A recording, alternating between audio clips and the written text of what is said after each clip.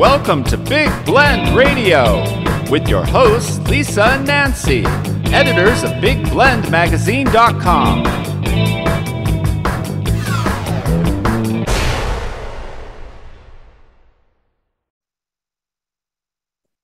Hey, everybody. Welcome to Big Blend Radio's third Tuesday Go to Natchitoches show. Now, Natchitoches is the oldest settlement in the state of Louisiana, and it's pronounced Natchitoches, but it is spelled out as Natchitoches. It is one of our favorite destinations. That's why we do this every third Tuesday, because there's so much history and there's so much nature to enjoy. There's a beautiful historic downtown. There's good food like Natchitoches meat pies. And it is just really a destination that if you love history, you definitely want to go. So the website for Natchitoches is natchitoches.com. And every third Tuesday, we get to chat with our friend Arlene Gould, who is the executive director of the Natchitoches Convention and Visitor Bureau. So welcome back, Arlene. How are you? Hi, ladies. I'm doing very well, thank you.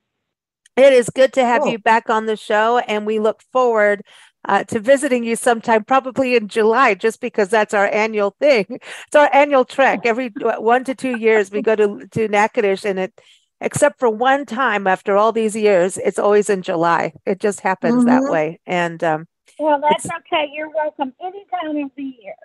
Oh, we love it there. Thank you. Christmas season, anytime. You come whenever you can. July, and we still got to do Christmas. Natchitoches is famous for Christmas and their Christmas lights. Is it 300,000 lights that go up on Cane River Lake and in the downtown? Is it 300,000? It's probably more than 300,000 lights, and we have over 100 set pieces set along the river. They're all handmade, welded by, part of our city utility department, and the guys there do a wonderful job every year. This year will be the 97th year. Wow, that's amazing. The Natchitoches Christmas lights. Yeah. That's pretty cool. That's amazing. That is cool. I want to say that everyone should know that Natchitoches is also part of the Cane River National Heritage Area because, again, so much history. We first discovered Natchitoches as part of our Love Your Parks tour, traveling the country where we document parks of all shapes and sizes, whether it's a national park, a national monument, a state park, a county park, or a national forest. I don't care if it's a little tiny pocket park. We're going. That's right. And we went to go to visit Cane River Creole National Historical Park. And that is home to 2 separate plantations. So a lot of history. A Bicentennial Farm is on one of them. And then we discovered all these other parks. And also that Natchitoches is it was actually a main destination. It's like the end destination of the El Camino Real de los Tejas National Historic Trail. And this leads us to our special guest of the day. Felicia Brand is joining us from the Fort St. Jean Baptiste, Louisiana State Historic Park, which is an iconic site in the downtown area or the heritage area of Natchitoches. So welcome to the show, Felicia. How are you? I'm doing good. Hello. It's good to be here. It's great to have you here. And did I say Fort St. John correctly? Fort St. John Baptiste. Is it Baptiste? Not Baptist, yes, right? Ma'am. Baptiste.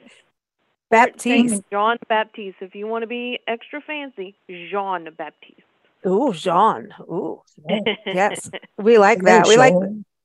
So tell us a little bit about, because we've been to the fort, and one of the first things I'd say is to watch the video there, but it's really like a replica of the fort, right? So it's not the original.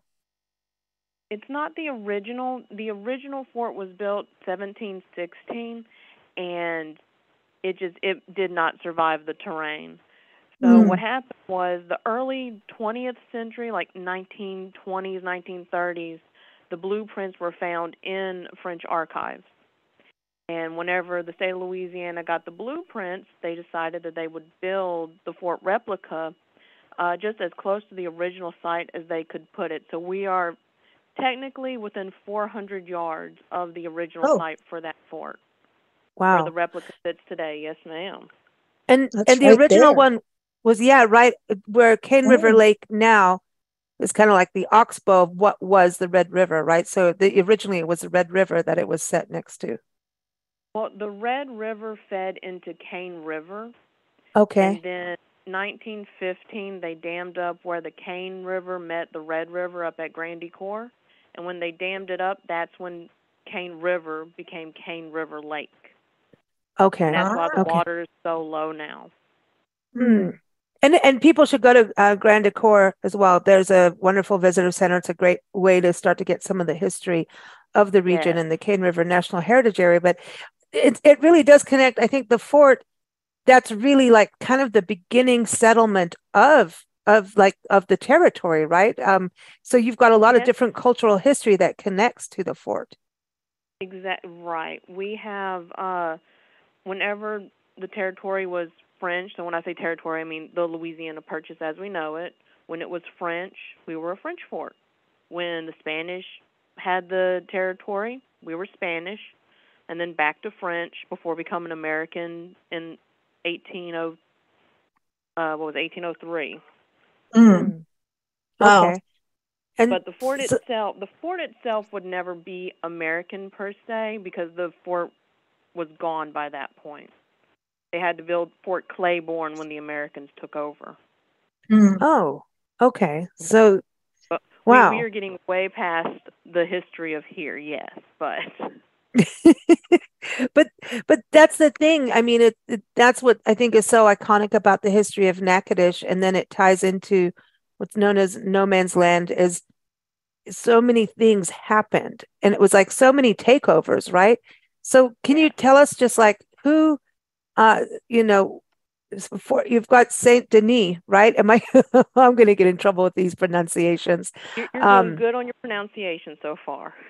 Arlene taught me. I'm just putting Arlene on the spotlight for that. She teaches well. But tell us like how this whole thing started. Like how did the fort actually become a fort and why?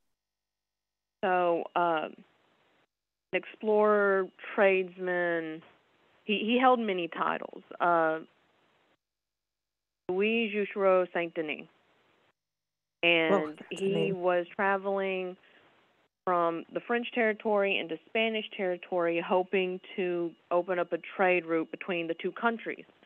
Because at the time, the United States were split multiple countries. And going into what is now Texas, he was going into Spanish territory, but he crossed through what is now Natchitoches. He met the Natchitoches tribe. That's where the city gets its name. So when he met the Natchitoches tribe, he decided to leave a trade post there, continue on his travels, and when he returned in 1716, he built the actual fort that would start the population growth into the city. Okay. And so then the El Camino Real, that was kind of like a royal road that was being utilized kind of beforehand, right? So then everybody that went through different cultures as well, but wasn't it like Native American at the beginning? Well, I know it was the Spanish Royal Road. So that went from Mexico City to what is Los Adayas, which is in Roebling, just outside Natchitoches. And that was the original route for the El Camino into our territory. When the Louisiana Purchase territory area was Spanish, then that El Camino ended at Fort St. John. Okay. And whenever it reverted back to French, that actual road name could no longer be El Camino, so it was just called the Old Road to El Camino. And now it's really, you can travel the whole thing. I mean, you can do this. It's a National Historic Trail, so you can do it all through the state of Texas into Louisiana. Go to the fort. So the fort was like the final spot, or is it the starting or the ending, or does it matter? So that is always the question. And we jokingly tell visitors, it depends on which side you're wanting to start on. If you're coming from Canada and you want to get into the El Camino, then we're the starting point. If you're coming up from South America and you want to hit the El Camino, then Mexico City would be the starting point. See, it's kind of like the historic Jefferson Highway, Arlene. Exactly. You're from Winnipeg to New Orleans. Yeah, it's either the Pines to Palms or Palms to Pines, whichever way you want to float your boat. Exactly. or drive your car these days. But, and right now, I do want to give a shout out because it's really neat that you can do the El Camino Real, the historic trail from Natchitoches, Louisiana to Natchitoches, Texas. And it's a beautiful, like, little day drive, taking you through historic sites. This beautiful country. I mean, it's a and gorgeous it's beautiful all year round. Mm-hmm. It really Yes. is, You don't have to worry about seasons. It's just beautiful all year round, which I find really We nice. consider our Natchitoches to Nacogdoches part of the El Camino Real. We refer that as the Caddo region, because it's such a large trail that's kind of divided up. But we're considered the Caddo region when you look at the part from Nacogdoches, Texas to Natchitoches, Louisiana.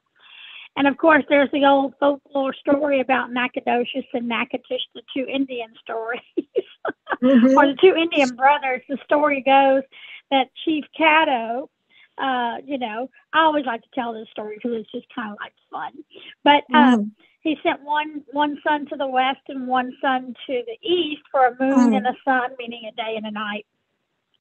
And Nacogdoches, Texas would be the son that went to the west. And incidentally, the Nacogdoches is the oldest town in Texas, and Natchitoches is the oldest in Louisiana Purchase territory. So Natchitoches would have been the son that came to the east. And of course, there's Stephen F. Austin University in Nacogdoches, or in Texas, I should say. And then Natchitoches has Northwestern University. So when the two football college teams play, they vie for the tallest trophy in college football, which is the 7-foot-tall hand-carved Chief Caddo. Whoever wins gets to bring Chief back home. Cool. See? Wow. That's cool. That's a big 7 feet tall. Wow. That's a big history. That's like bringing Shaq O'Neal into your house. Oh, here we go. They just unearthed a giant penguin the size of Shaq O'Neal. So I know. I was like, dude. This is all in perspective, right? That's actually the cool thing. Again, like going to the fort, like when you think about things being in perspective, you get a semblance of what it was like to be in that period, like even as a soldier, or if you were at the fort, like how they slept.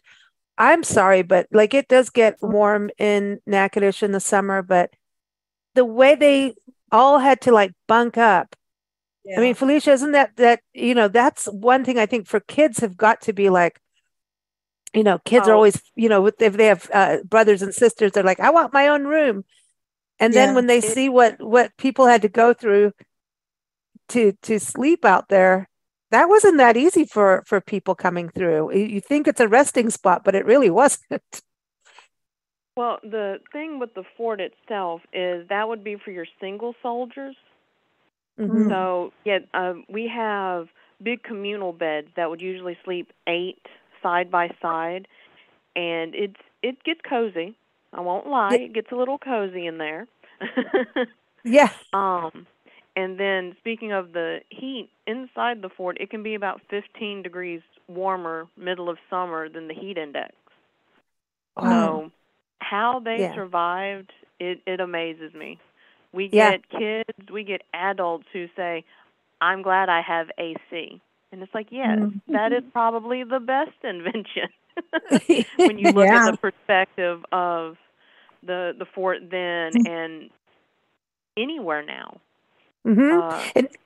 Because they didn't have like, ice chests and, refrigerators as much, in the early days. And I mean, what's cool about going down the road to Cane River Creole National Historical Park is you can see how the bicentennial farm progressed over the years. So suddenly you're in this very historic plantation house, and then you go in the kitchen and you're back in the 50s and 60s. So that's kind of a trip to see how the farm progressed over the years. But at the fort, like I remember, like they had like a giant pizza oven outside, which I thought would be cool to have in my backyard. That's cool. But it's like they had to bake and do all these things, even no matter how hot it was. And to keep things, I don't know how they must have like hunted and eaten whatever they got like right away, right? To be able to survive food-wise because of the heat. They knew how to do various ways of preserving meat. Mm. So let's say someone goes out deer hunting. They bring their meat bag. It's already cleaned, what have you. They have their fresh meat. They can cook some at that point, just like we do a roast, a stew, what have you. But then they would also smoke it. And if they had the salt, they would salt it. And so they knew how to jerky it. They knew how to make it last longer than a couple days. But talking about just the bread oven, what you're talking about is our bread oven out there. That is not the worst place to cook. The worst place would be inside in those fireplaces where they have a constant flame going 365, 24/7. Doesn't matter how warm it is outside, they have to have a fire going. It's their form of electricity, essentially. It's their nighttime light. It's how they make water safe to drink, because they understood boiling water means we can drink it without getting sick. Cooking, doing laundry, because they would wash their clothes in boiling water, all that. Wow. And now we say, like, don't put the heat on for the your laundry. I know. I was just thinking, it was like, now your clothing says, do not boil. Yeah. Depending on what you need done. So it's got to be cool for kids to, when we see how kids are, adults too, just attached to phones and technology, be able to go to the fort. And because it's also a natural area, you can see the lake and everything. You've got to, it's got to be amazing just to watch their faces about this is how people lived and survived. It's wonderful. I went to school for history, so this is my element. And everyone always asks, why didn't you become a teacher? Honestly, every day I work here, I'm a teacher. It's just a different class. And these kids come in, and they love it. We get school groups all throughout fall and spring, and I love telling this story. I had a student come in, and she understood there's no electricity, so they can't charge their phones. They can't charge their iPads. But how did they charge the Wi-Fi? And I had to explain to her the Internet didn't exist yet. And that was the most mind-blowing thing to her, was that the Internet did not exist yet. That is really interesting, because if you go right back down to like old Indian days where they used smoke signals to talk to each other. And, to communicate, right? Yeah. And here we are now, and it's so, I can understand where kids, that's a big leap in your mind. Yeah. Mm-hmm. And I think the that's more all they've known. That's all they've ever known growing up. They are pretty amazed when we tell them all the stories of how people lived in the past, and they're, I don't want to say dumbfounded, but they're like, what? What are you talking about? How could that be? Oh, very shocked. Yes. Yeah, we've come a long way. Yeah. Well, I think this is why it's so important. No television. Yeah, but it's like, even now TV's changed how it used to be. Now remote controls. We never had remote controls, full color, all of that. And it's changed so much over the years. And that's what I find really fascinating and important for having historic parks like the fort, because how are kids ever going to really understand history unless they go to these places, actually stand, in the shoes of people from the past to understand the hardships that they went through? I think it's so important because, movies are great and everything, but I don't know, being there. Being there. And I think Natchitoches as a city has done an incredible job. Like with what you do, Arlene, and then the Cane River National Heritage Area and all the parks and the city itself, just getting together to preserve the history. So when you're in the downtown and you go to the museum downtown, go to the fort, go to the Cane River Lake, you guys have really preserved it so that the authenticity remains, the integrity of the bones of Natchitoches and all the changes. I mean, some of your churches are like ancient, they're so historic. So, I mean, the history in Natchitoches is huge. Street. I mean, even if you look at Front Street with the bricks, it kind of takes you back in time. When you get to Natchitoches, it's just a totally different feel because our, I mean, they have done an excellent job in preservation. And down Cane River with the Cane River National Heritage Area. I mean, this is who we are. I mean, we are a historic city, and we believe in preservation. And I think that, like you said, all the partners have done an excellent job to keep that storytelling going for the next future generations. Felicia, I wanted to ask you with this, now that the pandemic's winding down, right? And I mean, there's still stuff lingering in the world, but how is it for kids now to be able to go back out and actually do these school trips, and even with their parents to come out after being locked up for so long?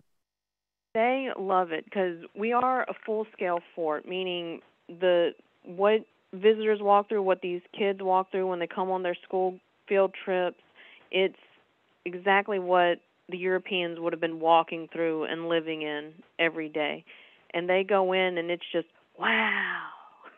Yeah. The number of third graders, fifth graders who walk in and they're just amazed by how much space there is, and that they get to be outside but in these cool buildings, and there's no light bulbs but there's candles, and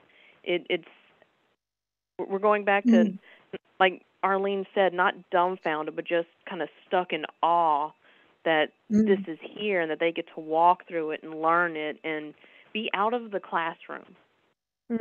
Be away if they were doing the distant learning, being away from the computer, getting to be out and physically looking at things.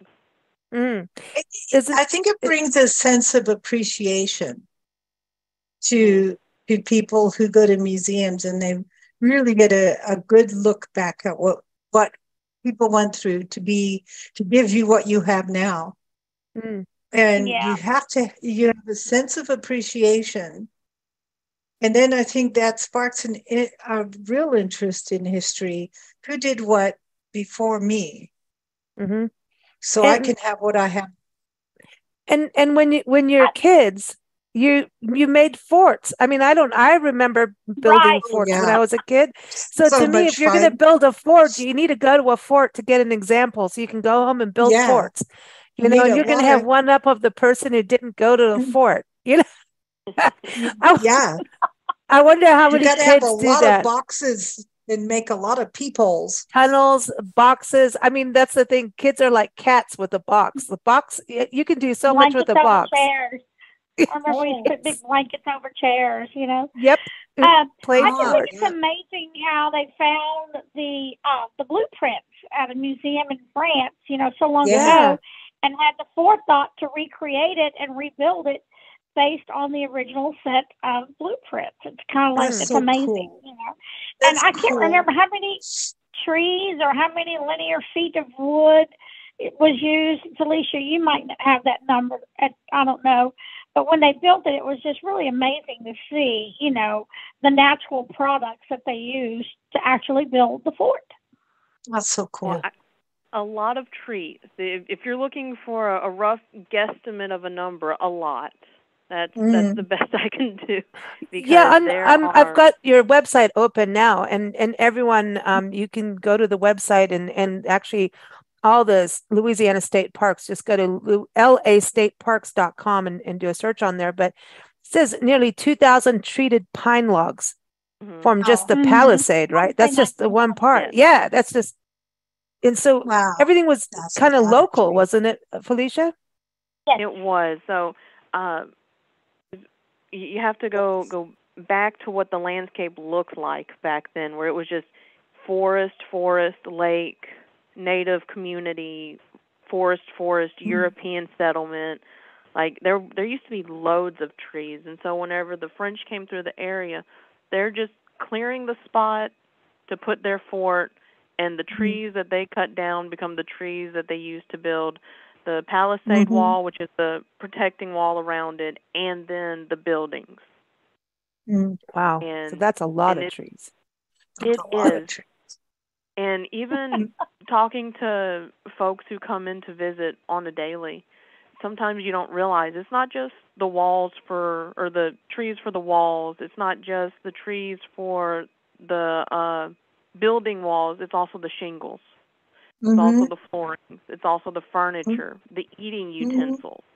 And then they need wood to burn in their fireplaces. There's a lot of wood that goes into building a fort. So the other thing too, so it gets rebuilt, but then you have the school programs, right? So that's a free program for schools, but you also have events, and we'll talk about Love the Boot Week in a little bit, but you're teaching people about, and I'll see if I can get this word correct, boussillage. Yes. Good job. Boussillage, yes. Very good. Hey, I'm learning. This is cool. Boussillage. So yeah, actually coming up towards the end of this month on Saturday, April 29th at 10 a.m., we're going to be doing a boussillage program called Let's Play in the Mud. That's essentially what we will be doing for a whole hour. We're going to mix up boussillage. What that is a mud mixture. Traditionally, it would be red clay mud, animal hair, and then water to make it mixable. What we use is dirt, mud. Sometimes we're lucky enough to find a clay pocket because we're digging it ourselves. But it's a dirt, Spanish moss, or hay. It's whichever one is more easily available, and then water to make it mixable. And that is 18th century insulation. They would put that in between the cracks in their wood structures, their log cabins, buildings all throughout the fort, even their ovens. We have the bread oven, and that is made entirely out of boussillage. And for this program on the 29th, we're going to start to finish. We're going to make boussillage. We're going to put it in some of the buildings here on site. We're going to make sun bricks. We're going to essentially play in the mud for an hour. See, and then at the end, whatever's left over, you can use for a facial. Yes. The number of exhausted mothers who say, "Please, can I play in that? I need to relax." And I'm like, "Absolutely. Dip your fingers in. It's fine."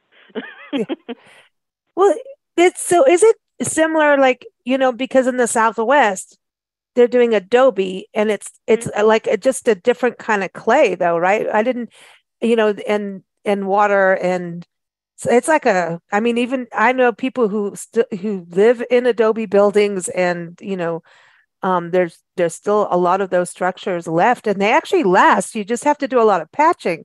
So is boussillage pretty much the same, but it's just two different regions and different exactly. soils, really? They are essentially the same thing. The difference with any of the mud mixtures is the clay content in your sand or dirt, what you mix with it to make it hold. I believe that's called an aggregate. Don't quote me on that, but I believe that's what it's called, to actually make the mud stick together to itself, which for us would be like Spanish moss or hay, and then water to make it mixable. And then you pack it in whatever technique you've learned to pack it. There really is not a wrong way to do boussillage or adobe, but it'll last a long time. The Rock House down on Cane River, which Arlene is much more into the goings-on of the Rock House down there, but that, I believe, is an original boussillage structure that's lasted.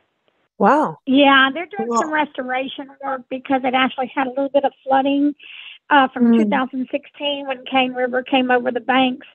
So they're doing some major restoration. But yeah, totally made of boussillage, where they're going to have to reconstruct and actually they're moving it a little bit so further away from the river, but it's right directly across from our office on Front Street down on the riverbank. Oh, wow. Hey, Arlene, is the Cane River National Heritage Area still doing their free walking tours of the downtown? Yes, Wednesday Awesome. through Saturday. They meet at 10:30 at our office, 780 Front Street.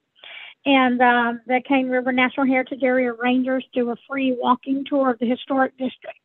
It's about a 45 minutes to an hour walk around town, and it's very informative. And a lot of people come back after the tour, come in my office, and just rave about how wonderful it was, that they just learned so much in that 1 hour, you know. Oh. So, yep, they still do that. That's awesome. And then also in events, I know the Sail on the Trail is coming up May 5th and 6th, and we were talking about the El Camino Real de los Tejas National Historic Trail. This is a really good time to get on the trail, right, Arlene? This is something that from to Natchitoches, this is our 15th year from Natchitoches to Natchitoches, about a little over 100 miles between two states and 5 cities. You go through Natchitoches, and then you go through Sabine Parish, through Manny, then you cross over Toledo Bend Reservoir into Texas, and you go through Milam in Sabine County, and then St. Augustine County, and then in Natchitoches. So it's a fun weekend. On Friday and Saturday, people just like to do the trail and shop all the flea markets and garage sales and rummage sales and yard sales. It's fun. But you've got to go to the fort, right, Felicia? People need to come to the fort during the Sail on the Trail. Well, that's half right in front of it. We should be right there on the path. People can just stop in. Our usual pricing is $4 a person from anyone 4 years old to 61. You're $4. If you're above or below, you're actually free. So nice. Your youngs can get in free, and our seniors get in free. So nice. The other thing too that I know you're a part of, Felicia, the Fort is National Kids to Parks Day, and we've done a couple years. We've been covering this amazing program. It is nationwide, and it's put together by the National Park Trust. And what they do is really about parks, getting your kids to parks across the country, whether it's a city park, a fort, right, or a national park, getting kids out there and doing programs with them. So this is coming up May 20th, 2023. Felicia, I believe that you guys are doing something a little bit unhistorical. Well, it depends how ancient your bugs are, right? Some of them are dinosaurs. You would, by the size of them and the way kids go, that is the biggest dragonfly. Yeah, it's almost years old. Wow. But we on May 20th, we're actually going to be doing a bug hunt throughout the day.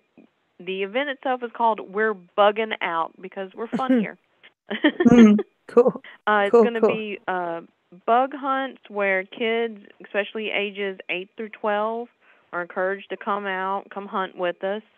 We're just going to explore the park. We're going to look for bugs, see what we can find, if it's a dragonfly, if it's a beetle, anything in between. And we're doing it broken down throughout the day. So hunt times would be at 9:30 in the morning, 10:30 in the morning, 1:30, and then 2:30 in the afternoon. Cool. So expect about an hour. If anyone with kids come out and they want to hunt with us, expect about an hour of us being outside, looking at nature, trying to find bugs. And if we're lucky enough to catch any, we're hoping to get them under a microscope so that kids can actually see the bugs. That's crazy. Sometimes those little bitty roly-poly beetles, you don't really know what you're looking at until you get them under the microscope. I'm all about microscopes. I love the microscope, and then it turned into prehistoric dinosaurs. Yeah, but I mean, I was one of those kids who had those little jumping star thingies. What do we call them? Like sea monkeys. Those the shrimp, brine shrimp. Yeah. They would, you'd get them like in the little package, you put water, and then all of a sudden they'd move around. It's like little. And they call them sea monkeys, but they're brine shrimp. Yeah, right. Anyway. And they would swim in circles, and then you would feed them. It was way cool. Yeah, I want to be funny. a kid again and come play with microscopes. And now, are you still doing events where people are dressed up in period dress? Oh, yes. That's cool, too. On our daily, the interpretive staff tries to be in the clothes of the era. The good part about, well, one of the good things about the fort is that we are a border fort, but we're also like a colonist fort. Well, so what I mean by that distinction is we had soldiers, but down here they just dressed as civilians because that was a lot more comfortable. And we're able to dress as civilians but still explain soldier life without, I say, breaking character, but I guess that's the best way to phrase it. Yeah, so we dress up every day, showcasing how they lived, what they did, all that. Cool. The other thing to bring up is Love the Boot Week is this week. As this airs on the third Tuesday, the Boot Week started yesterday. Boot Week, Arlene, this is the Keep Louisiana Beautiful campaign, right? This is part of our Lieutenant Governor's Love Louisiana, Love the Boot, Keep Louisiana Beautiful campaign. Communities all across the state this week are doing community cleanups.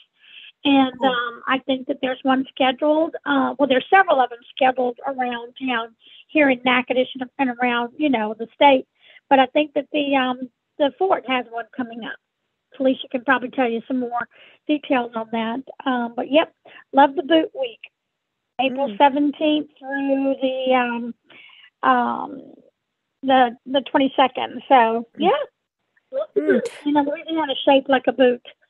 Yeah. No, I love the boot. I love the That's boot. So cool. You gotta love the boot. Well, this is I like this because it's shaped like a boot.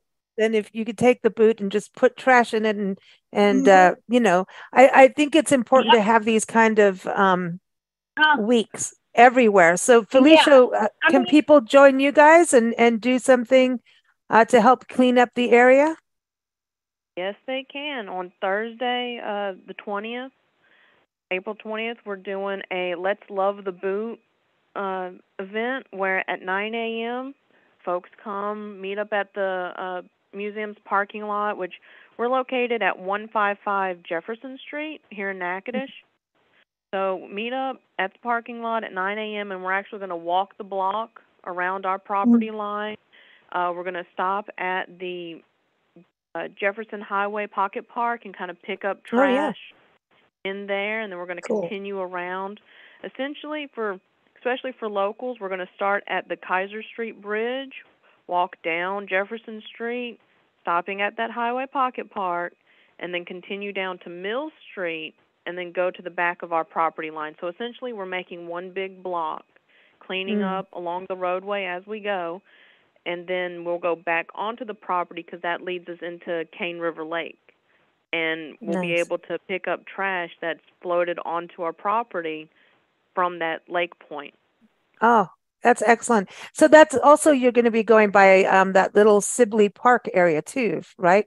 Or am I getting my math close? Wrong? That's by the Kaiser Avenue Bridge. Because you've got that statue of Mr. Sibley, and wow, does he have some history? I was looking him up. I mean, he did everything. He was like a journalist. He was like, he was in wars. He did, I mean, like, no wonder he's got his own lake, I just want to know if he wrote the bird books, but I know, did he? I know. No, but he really was, he went for it, like in life. So I encourage people to go there and read about him, and because he did a lot. And and so he was a resident there, and didn't he do something in the war as well? Oh my! Definitely. You're right. He did a little bit of everything. This John Sibley, interesting man and interesting character. But yes, there's a nice little pocket park right there at the corner by the Kaiser Avenue Bridge, and I know that Felicia mentioned the Jefferson Street Pocket Park. And I know that you and I are very familiar with the Jefferson Highway initiative that we talk about all the time. And on Tuesday, April the 18th, today we're going to be unveiling a new sign at the first tourist park that was located where the Watson Library is at the University of Northwestern University campus. So we're going to be unveiling a sign there to show the Jefferson Highway first tourist camp in Natchitoches over 100 years ago. Was at the library. But that's amazing because the tourists did drive. I mean, this highway the initiative was started in 1915, and we do every fourth Thursday, we do a show just on the historic Jefferson Highway. And Nancy and I just had the opportunity, we've been on parts of the highway, and half the time we didn't know we were on the highway. Obviously when we're in Natchitoches, we know, but we were driving from Wisconsin to Texas, and we did a detour. We went through Minnesota and said it's cold because it was there's ice lakes everywhere because this was not springy weather yet. But we went through Iowa and saw where they put the signs up, and I have to say, like, driving the highway with the signs makes all the difference in the world. And I can imagine kids getting part of it, and people have painted where the old bridges were. And if you hadn't, and you didn't look at this and follow the maps for it, you just would bypass those bridges and not even realize that used to be a bridge. Exactly. You would just drive right by and not realize this history. But these people would camp. I mean, there's old roadside parks, and people would car camp. And, we car camp now. I mean, people sleep on top of the roofs of their cars with tents and all kinds of cool stuff. But back then, I mean, but they were camping out in Natchitoches. Listen, can you imagine doing this in the summer with all the the gators out there? So come on, Arlene, come on. That had to be like, wow. I don't know about the gators so much, but definitely the mosquitoes. But a lot of people traveled with some. That's your state bird, I heard. Yeah. I'm just kidding. Yeah, exactly. but I think it's awesome though, and to be able for people to see this is what people did back then and travel, and it's the history of what America is known for, road tripping. I mean, it's iconic. Movies have been made about it. It's an iconic thing. So, all right. So everyone, Love the Boot Week is now. Bousillage, go learn how to make mud in buildings. April 29th at the park at the fort. May 20th, you can bug out and have fun at National Kids to Parks Day. And then also, Sail on the Trail again is May 5th and 6th. And then Travel and Tourism Week, May 7th through 13th. Louisiana is always a part of that. You all are, headliners of tourism. You really are. You understand the value as a state. Mm-hmm. I really think so. Well, we're a small community, and we just love, to showcase our community. I mean, It is a gem. When I say that it's just a treasure, it really, really is. And sometimes you know how local people take things for granted, but I get to see and hear the visitors that come from all over the country, international visitors that come into our office, and I get to hear firsthand, straight from the horse's mouth, the compliments and just the great things that they have to say about, Natchitoches. And, that just makes me so proud when I can, share my community with other people and just, be proud of the history and of the partnerships that we work with our other, tourism partners to keep the preservation and keep telling the stories. I love it. I love it. Felicia, you've got to experience that too at the fort, international visitors coming, because after all, the fort's history is international. We get folks from literally all over the world, to the point we even have a push pin map that is filled up people from Australia, China, South America, Canada, all over.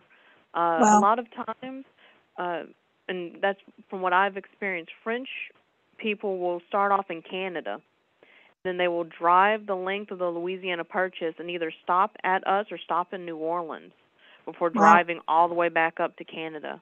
Because, like you said, it's kind of an American staple. You have to do some kind of drive. You have to go cross country. and they take advantage of that opportunity to just drive straight down to us and then drive all the way back up.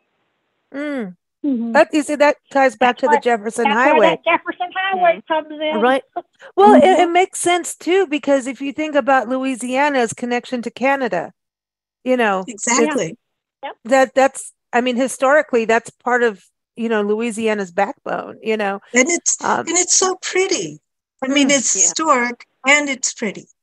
So it's like a winner. It's a winner. That drive, we pretty much have done the Jefferson Highway drive. I mean, no, we have to do it again. Not like how we want to do every stop. We don't, we want to just do the whole highway, like from start to finish, and do the whole thing. But then as soon as we did it that one day, I'm texting Arlene and Roger, for the head of the association. I'm like, look where we are. There's a sign. We're all excited. And next thing you know, but all of a sudden we realized a whole day went by and we hadn't really gone very far because it was like this treasure hunt. And then I'm like, oh my gosh, Nancy, we got to get to Texas. Like it felt like, because we still have to drive halfway across Texas to where we are. And we're like, oh, we are so in trouble. We need to get back because that's the thing. And for kids to understand, like you're saying, the history of the Louisiana Purchase, and to go on this kind of highway and make that connection about how far Canada is, and yet it's far, but it's not that far really now with cars. But when you think about the Canadian explorers and how the people were on horseback and on foot to make everything work. And then you get that idea of distance. And then that's where the fort comes in too, of how people, here you get to, have a good night's sleep with 7 other people in your bed when it's, hot out. You've got, it's like, one of the things that always comes to my mind when we do these tours is, who would you be in history? In the spot you are now. Like when you go to a fort, who would you be in that fort? Who would you be in history? Like, put yourself back. I want to be the person making ice cream, even if they weren't making ice cream then. Actually, this is a fun fact for history overall. They did have ice cream in the 18th century. Yeah. It was more common in the English colonies because they constantly had ice up there. And those who were rich enough to have an ice room, which would be like a cellar, just strictly for ice. So they would harvest ice in the wintry months, store it in a cellar, and then they would harvest it throughout the year to make ice cream. Yeah. I want to be that person. There was a difference between like ice and ice milk. Like some ice cream cones had milk, and then popsicles did not. Yeah, like those different. So there was 2 different factions of making treats, like sherbets. Yeah, sherbet's a different one.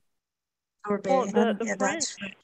There was a French invention to make ice cream. If you've ever made butter and that, or seen somebody make butter, it's in a churn, and you actually churn the milk until it becomes butter. It becomes butter because of how hot the friction is from churning it. But if you put that crock, into another insulated container with ice around it, the milk and the cream don't separate. It becomes a cool cream. And when you add sugar into it, you get something similar to Cool Whip. Yeah. And so they would churn it until it became as thick as ice cream. And that was a French invention that was made to go over in Europe. They had a French invention for that, and the English colonies were using it to make ice cream in the New World. Yeah. See, everybody, you knew you were going to learn about ice cream in a fort in Louisiana, right? Who knew? Who knew? And listen, while you're in Natchitoches, you've got to have a meat pie. That's a state food. And also, there is a gas station food trail that you can follow too. And we always, people look at us when we talk about this, but honestly, you can have some of the best lunch or dinner come out of a gas station in Louisiana. the whole state is like this. Listen, in Natchitoches, you're going to get meat pies. If you go to Lake Charles area, you're going to get boudin. Yeah. You know, it's everyone's got something different, but I tell you what, like po' boys and oh man, all right, that's it. We have to come back. And there's all kinds of good little fried food that we're not supposed to have, but if you're in Louisiana, you can do anything you want. Right. You can eat anything you want. You're going to be happy, and there's a lot of hiking trails that you can take afterwards. So it's all There worth you it. go. But everyone, thank you Eat, so drink, much, and be Felicia. merry. Yeah, exactly. That is exactly how Louisiana is. Eat, drink, be merry, be happy. It's a happy state. Everyone's happy. I love it. Thank you both for joining us, Felicia and Arlene. Again, for Natchitoches, go to natchitoches.com. That's Natchitoches. I'm still singing the Mickey Mouse song when I do it. But anyway, and then for the fort, go to lastateparks.com, and that way it'll connect you to the whole state park system. And they're listed under historic parks, also connected to natchitoches.com. And also you can follow more if you go to nationalparktraveling.com. We have the fort up there as well, and keep up with us at bigblendradio.com. Thank you. Thank you all. Thanks, ladies. Thank you for joining us. Thanks, y'all. Take care. Bye-bye.